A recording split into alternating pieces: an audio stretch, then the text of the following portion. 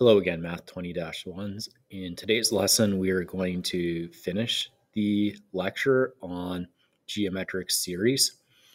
And we'll do so by starting off with, as I mentioned last time, quite a difficult example problem. And then a couple of other ones that perhaps aren't too bad, but a little bit more unique compared to the different types of problems we were solving in the previous lesson. All right, so what do we got here? A golf ball is dropped from the top of a building 100 meters above the paved road. In each bounce, the ball reaches a vertical height that is 3/4 the previous vertical height. Determine the vertical height of the ball after the 7th bounce. Okay, so I want to set the problem up here.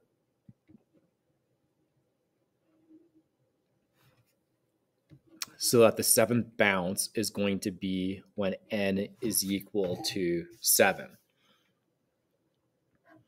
This original value, the 100 meters, that is not the height after the first bounce. That's the original height. Okay, so let's kind of clarify this a bit. So we'll say the original height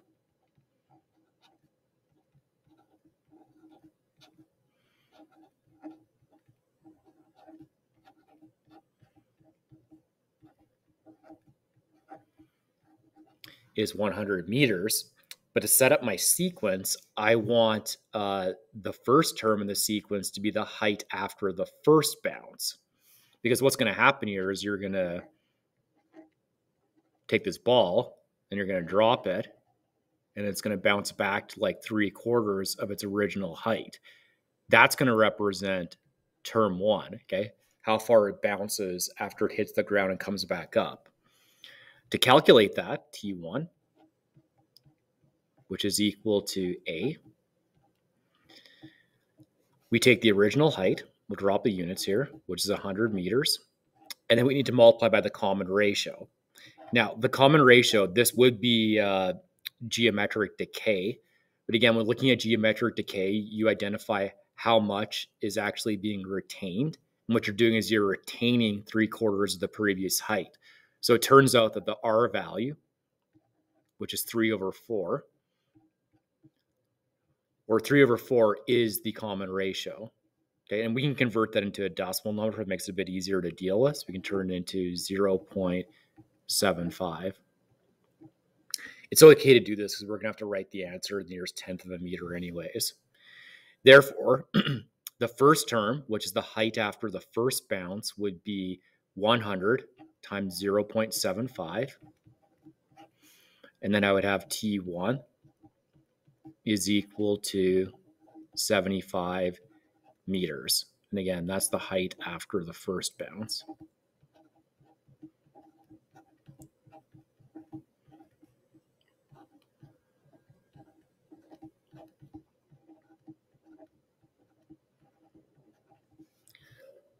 So that's when n equals 1. So we got to do that little correction to start off with to get the bounce number to match up with the term in the sequence. Well, I just want to know what this height is. Now, it says the height after the 7th bounce. So we'll use the general term formula for a geometric sequence, which would be T of n is equal to A r to the power of n minus 1. And we want to find T7, which is the height after the 7th bounce. So that would be equal to A, which is 75,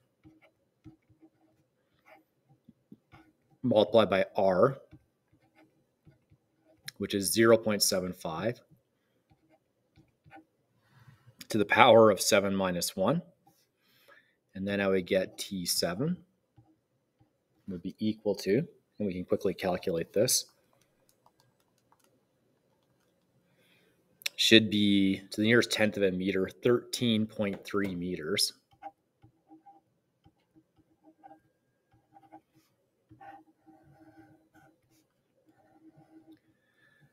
So far, not too bad. I mean, the part A is easy as long as you just make the correction and identify that you want term 1 to be the height after the first bounce.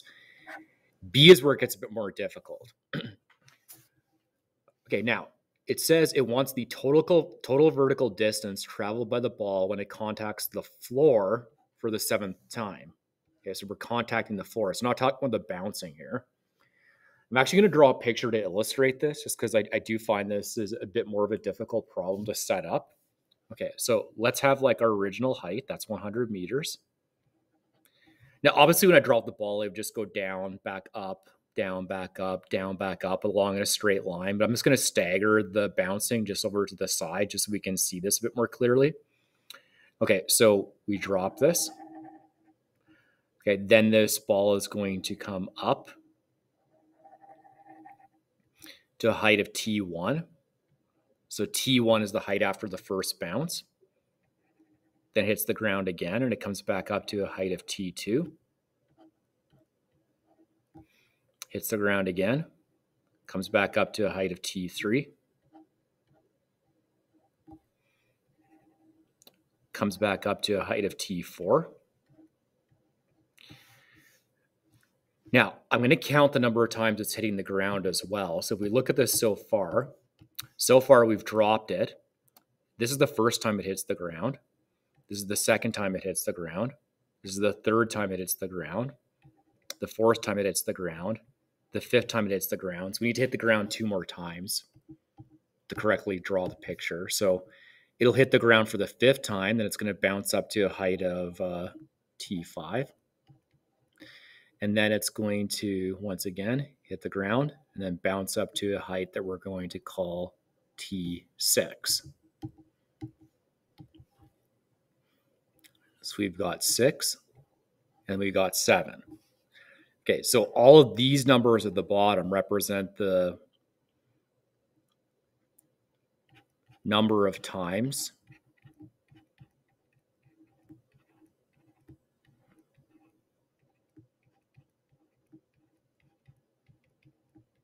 contacting the floor. What it wants me to do is it wants me to calculate what's the total vertical distance traveled by the ball. Now, to do this, we actually have to account for the distance traveled when the ball goes down, when the ball goes up, when it goes down, when it goes up, down when it goes up, down when it goes up, down when it goes up, down when it goes up, down when it goes, and then goes back down to when it contacts the floor for the 7th time. We need to make an equation we can use to actually calculate this. So I'm going to write down the vertical distance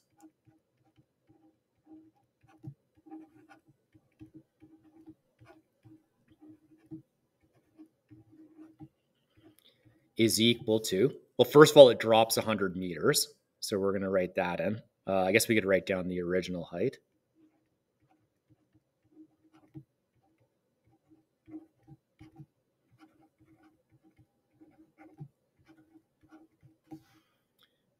So just to kind of illustrate this, so the original height is it's going to travel down this vertical distance. Now, this would be in a straight line. I'm just drawing it over to the side as a curve just so I can separate the different bounces. Now, I need to write down an equation that's going to represent all these other different times when the ball hits the ground, goes up, back down, hits the ground, goes up, and then back down, etc.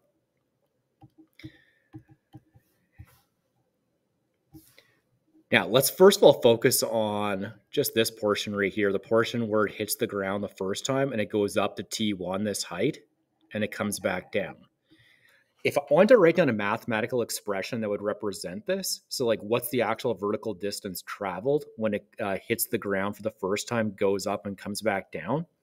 Well, if T1 is the height it reaches after the first bounce, then that total vertical distance traveled would actually be plus 2 times T1.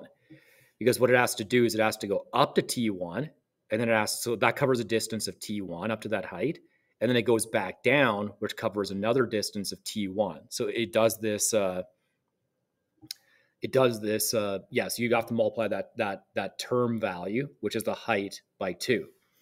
And it would just keep doing it for the rest of the problem. So we would then have plus 2 times T2 plus 2 times T3 plus 2 times T4 plus 2 times T5 plus 2 times T6.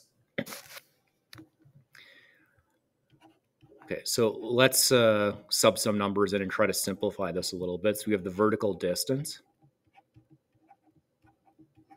would be equal to the original height, which is 100. Now, what I can do is if all these terms here, I can factor out the common 2. And if you do that, then you'd have T1 plus T2 plus T3 plus T4 plus T5 plus T6. I want to take all these terms in brackets and I want to represent them with a single variable.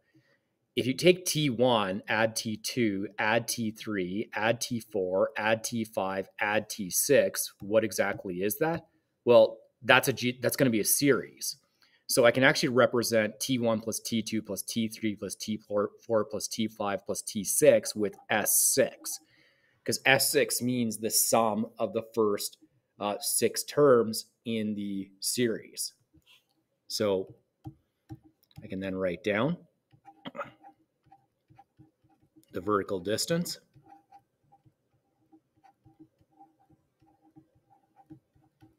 is equal to 100 plus 2 times S6. Now we're going to plug in an equation for this and actually calculate it. So you'll recall that the equation for the sum of a geometric series, and this is a geometric series because we do have a geometric decay. So we're going to use the equation that looks like this one. The one that's Sn is equal to A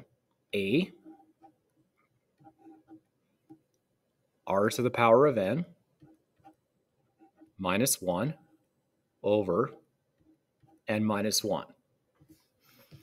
So this would be equal to 100 plus, the 2 right here is just identifying that we're going up and coming back down.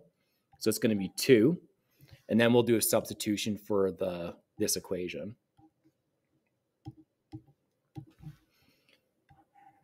So this would look like S6 would be A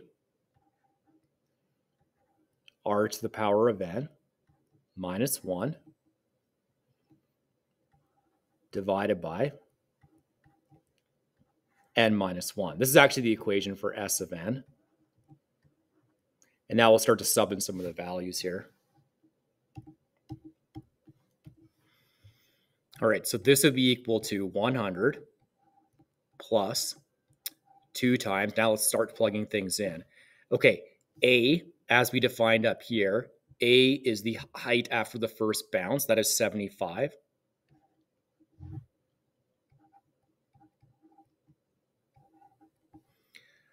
R is the common ratio, and the common ratio we identified up here is 0.75. So we're going to have 0.75 to the power of, now we're doing it for S6, so it's going to be r to the power of 6 minus 1. And then divide this by 6, oh, not 6, divided by, this actually should be an r here, not a 6. That's right, r, not an n. Yeah, it should be r minus 1.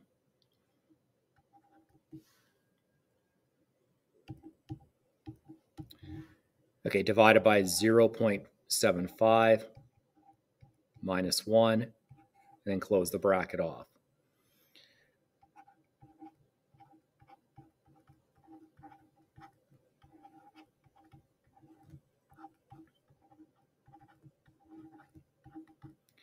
Now, what I'm going to do is I'm going to calculate everything in brackets first. Then I'm going to multiply by 2. Then I'm going to add 100 at the end. So I'm going to work backwards here. So let's go to the graphing calculator and do this. All right, so we'll have open up the numerator. So we've got 75 multiplied by 0.75 to the power of 6. Then we're going to subtract 1. Close the numerator off. Divide by the denominator. So open the bracket up for the denominator. 0.75 minus 1. Okay, close it off. Okay, that represents the value S6. Now I'm going to multiply this by 2 because that's going to account for the ball going up and then coming back down. And then I need to add the original height. So the original height is 100. So if I go back here now, the vertical distance would be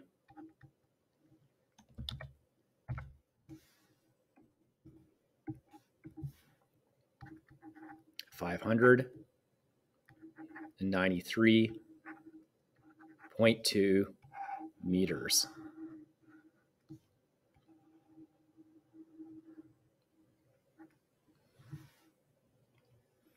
Now, I just want to point something out here. So it says it contacts the ground for the 7th time. Contacting the ground for the 7th time is actually what we use in the equation, an n value that would be equal to 6. So despite the fact that we did this correction initially, so the correction initially was to get the term in the sequence to match up with the height of the bounce. We then introduced a different way of looking at this, which was the number of times that the ball actually hits the ground. So if the ball hits the ground 7 times, it still only went to this height right here, which is T6. Okay, this is going to be more just something to keep in mind when you're like working through this type of a problem. Now, there is a continuation of this example in the back on the next side. So it says, how many times does the ball need to bounce to travel 675 meters in a vertical, a total 675 meters vertical distance? Okay, so let's write our equation down again that we got on the previous page. So your vertical distance is equal to the original height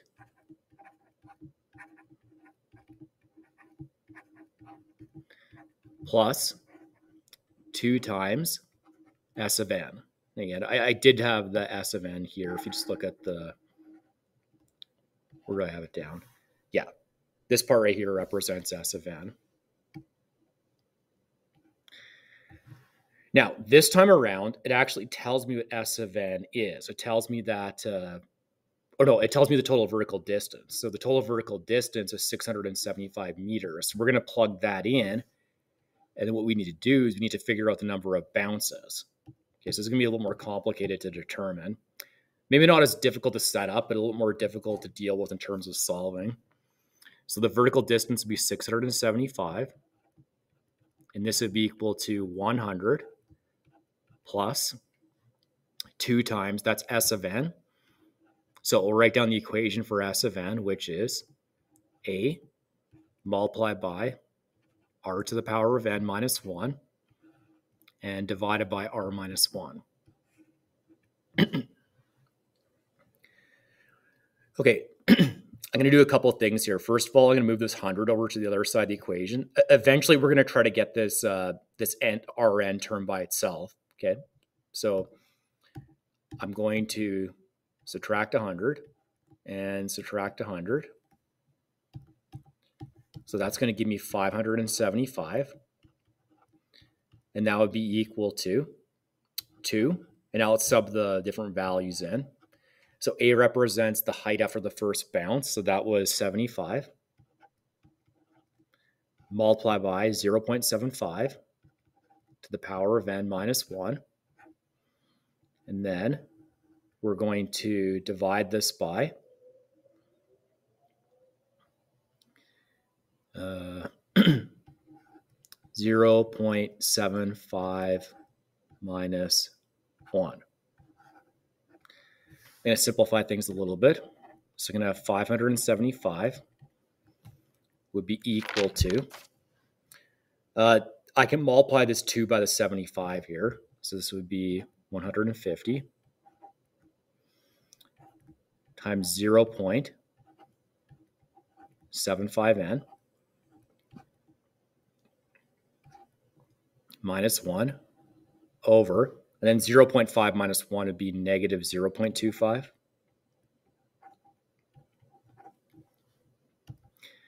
And what I also can do, so again, I combine the 2 and the 75 here. I can also combine the 150 divided by negative 0.25. So that should actually make this increase by 4 times. So this is going to turn it into, let's double check that. I'm pretty sure that's negative 600 if I do it. So 150 divided by negative 0.25, so it's negative 600. So then I would have 575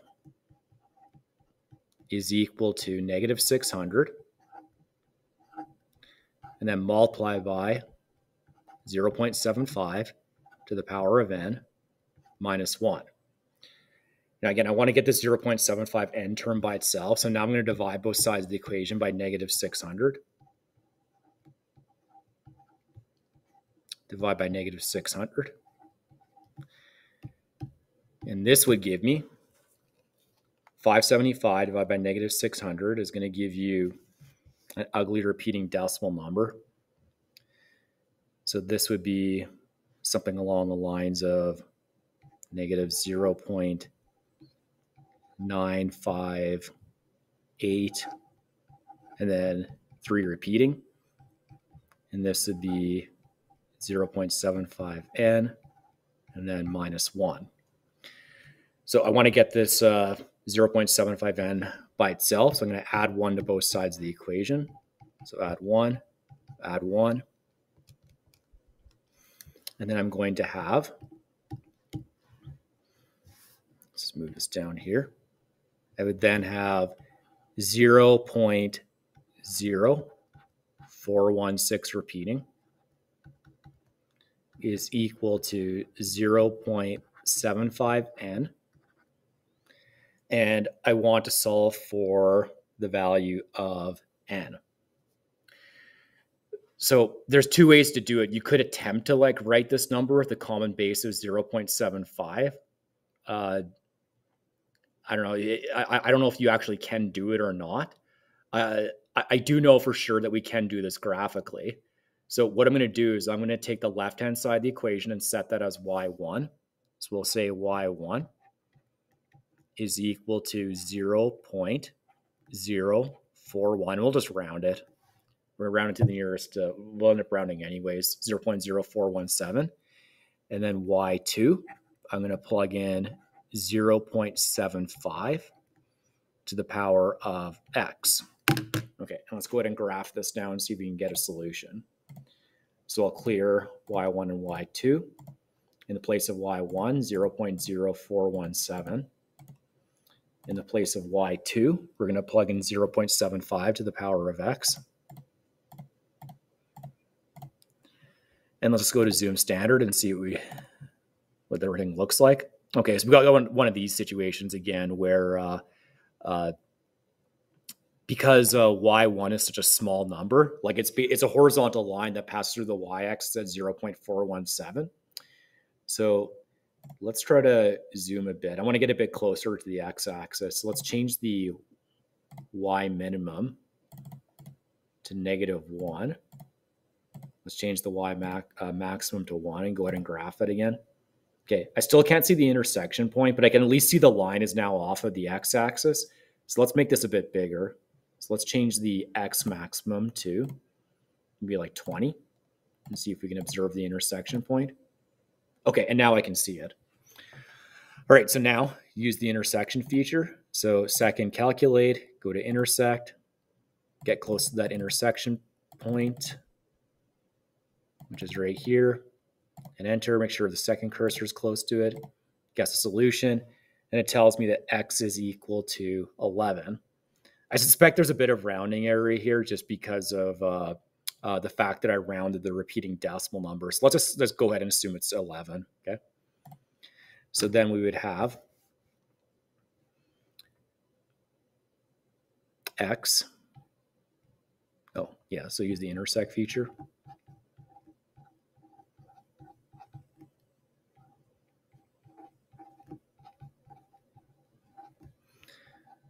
So x is equal to 11.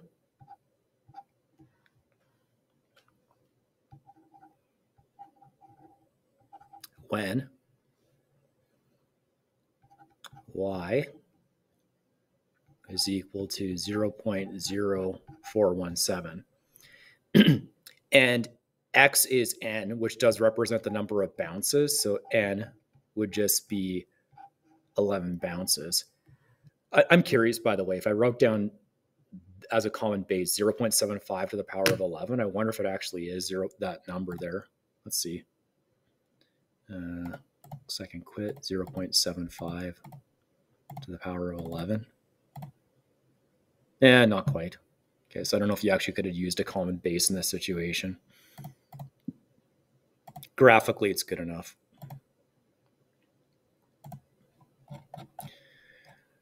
Example 8. We have an equation that defines a geometric series. We have S of n is equal to 5, 3 to the power of n minus 1. It doesn't tell me what any of the terms in the actual, the sequence or the series are. It just gives me a formula I can use to calculate the sum. Part A, I want to find the first 4 terms of the geometric series that's defined by this equation.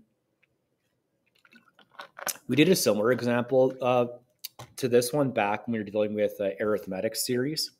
So here's the idea. The first term in the sequence or series, which is A, would just be finding the sum of one term in using the equation to find the sum of a single term. The sum of a single term will just be the first term. So this would be S1 would be equal to 5, and then 3 to the power of 1 minus 1. So that'd be 3 to the power of 1, which is 3 minus 1 is 2.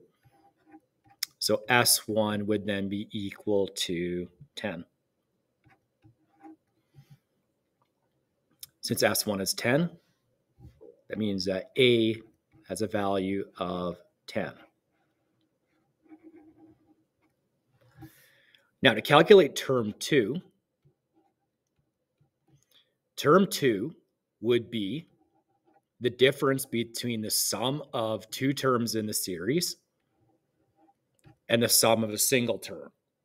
Okay, the sum of 2 terms minus the sum of 1 term would just be the value of the second term. So let's calculate S2.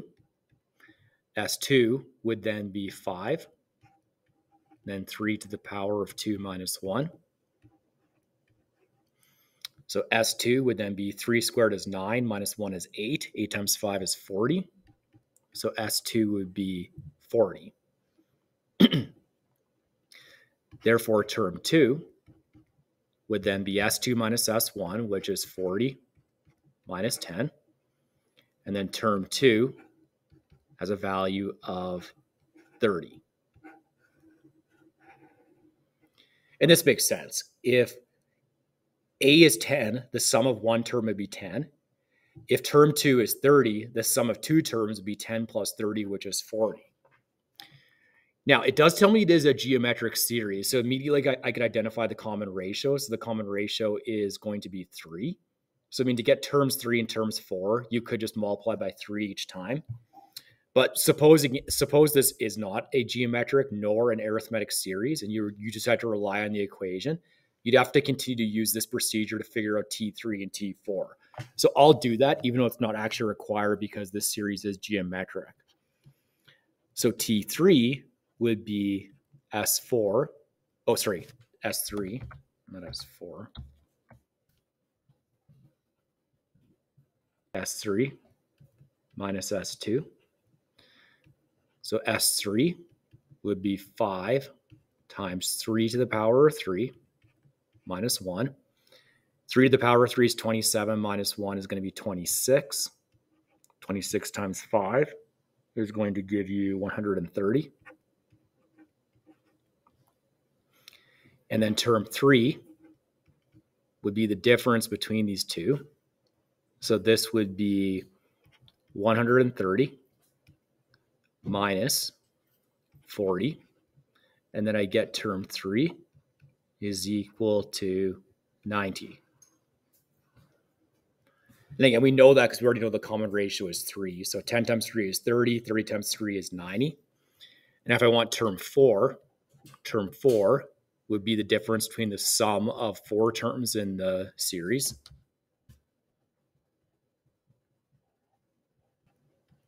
and the sum of 3 terms in this series. So S4 would be equal to 5 multiplied by 3 to the power of 4 minus 1. 3 to the power of 4 is 81, minus 1 is 80, times 5, I'm pretty sure is 400. So this would be S to the power of 4 is 400. And then term 4 would be 400 minus 130.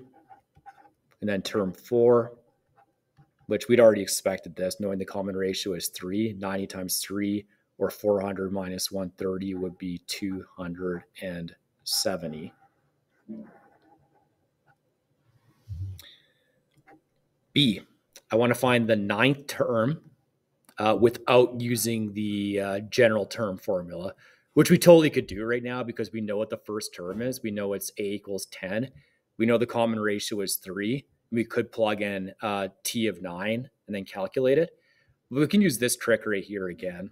So if I want the 9th term, the 9th term would be equal to the sum of 9 terms minus the sum of 8 terms. So this would be equal to, using the equation, the sum of 9 terms would be 5 times 3 to the power of 9 minus 1. And then subtract S8, which using the sum equation up here would be 5. Then 3 to the power of 8 minus 1. So we can calculate those quickly. 3 to the power of 9 is 19,683 minus 1 times 5 would give you 98410. 3 to the power of 8 minus 1 times 5 is 32,800. And that would leave me with term 9, would then be 98410 minus 32,800. And that would give me 65610 for term number 9's value. And just makes a note down here. If you have an equation for S of n and you want to figure out the nth term, you can take the sum of that number of terms and just subtract the sum of the, sum of, this is S of n minus 1. So it just means like the sum of the series without including that term. Okay. And again, that it does make sense. Okay. So S of n, the sum of n terms minus the sum of the series without this term would be equal to the term that you're missing. All right, final example. We do a problem where we have to figure out the common ratio. We already did this. We need to do common ratio. We figure out the value of n. So scientists place E. coli bacteria on a petri dish. At the end of the first hour, you have 30 bacterial cells. Okay, so we're going to say at the end of 1 hour,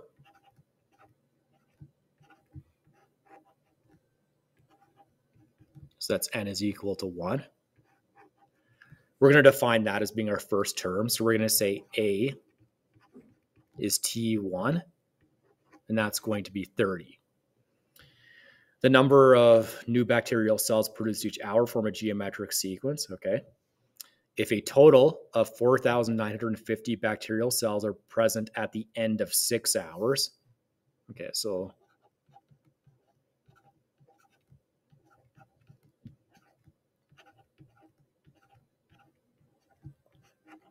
an n is 6, then T6 would be equal to 40950. Oh, this is a total. Sorry, this isn't T6. This is S6. Yeah, because it says the total number at the end of this.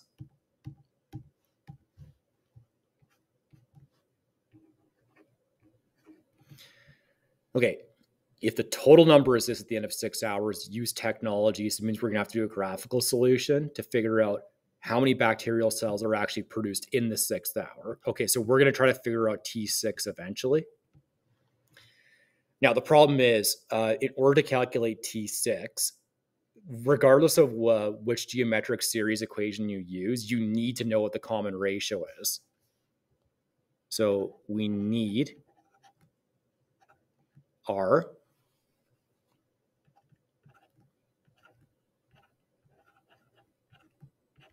in order to use the SN equations. Now, because we know what S of n is, we know S of 6 is 4,950, we just need to pick one of those equations that's actually going to allow me to calculate what R is. Now, we have two choices. You have the one equation that has the sum. It has A, it has R, and it has N in it. Or you can use the equation that has, I think, what's the missing term? I think it has like it has the last term, and it has R in it and the sum. We need to use the one that has, so we're going to use this one. S of n is equal to A, R to the power of n minus 1 over R minus 1. The one we can't use is we cannot use this one. So the one equation that looks like S of n is equal to, what does it look like? It's like R T of n minus A over R minus 1. This one we can't use because you don't know what R is, and you also don't know what T of n is. You don't know what the number of cells produced in the 6th hour is because you have two variables in one equation. You can't solve it. This one we can solve, though, because we know the sum, we know the first term, we know n, which is going to be 6, and we just have to solve for R. Okay, so let's go ahead and use this one. Let's put a big X for this one because we cannot use it. So let's plug numbers in here. So we're going to figure out the sum after 6 hours. That's going to be S6 is going to be A, and that's going to be R to the power of 6 minus 1 over R minus 1. And now let's start to plug numbers into the equation. Okay, so S6 is 40950 is equal to A, which is 30, multiplied by R to the power of 6. I don't know what it is. Divided by R minus 1. I'm just going to rewrite it just a little bit differently here. I'm just going to put the, oh, I don't want it to erase that much. Okay, R to the power of 6 minus 1 over R minus 1.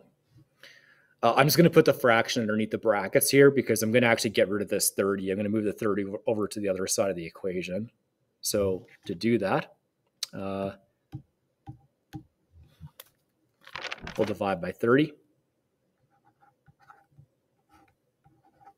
Divide by 30.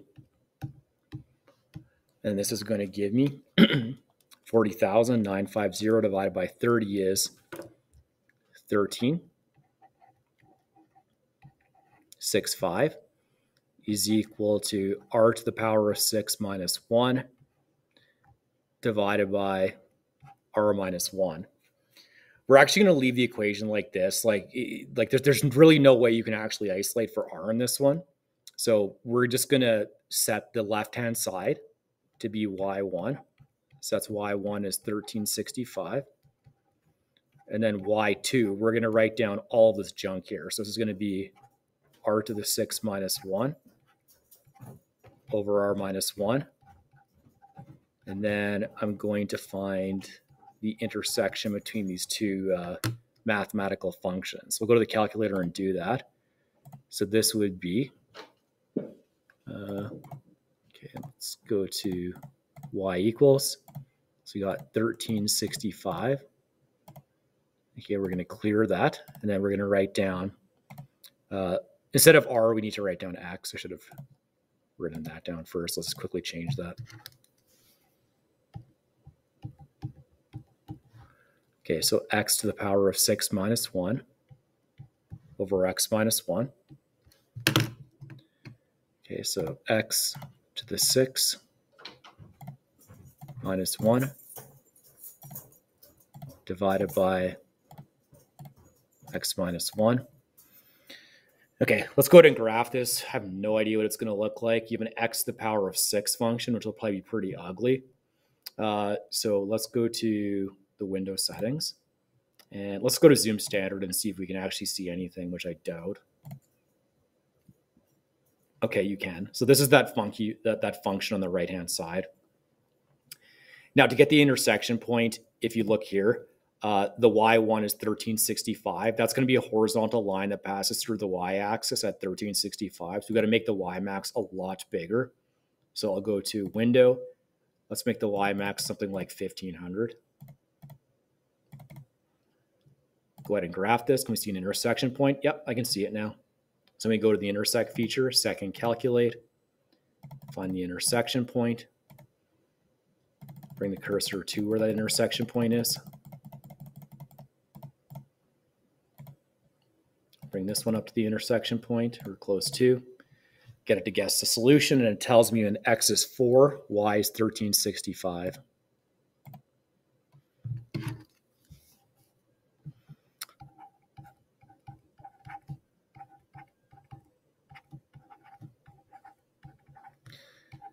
Okay, so that's the value of r. So the common ratio has a value of 4.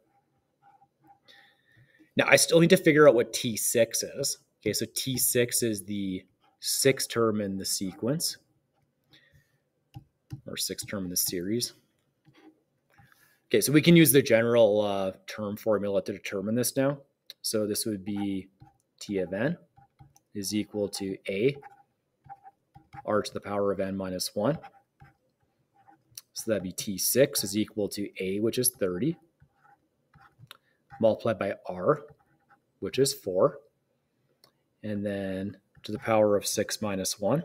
And then that's going to give me the number of bacteria produced in that hour, which would be 4 to the power of 5 multiplied by 30, and that's going to be 30,720 bacteria produced over the course of that hour.